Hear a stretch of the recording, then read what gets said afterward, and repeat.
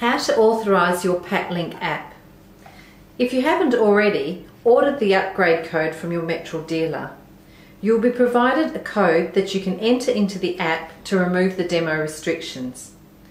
Turn on your tablet or Android device. Open the PATLink app.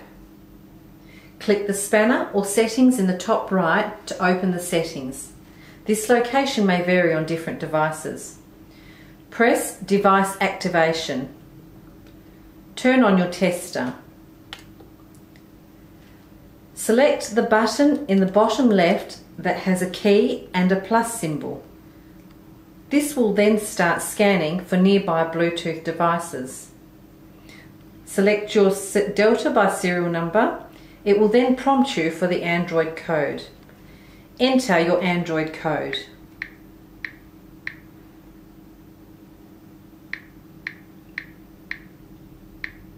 Press Done.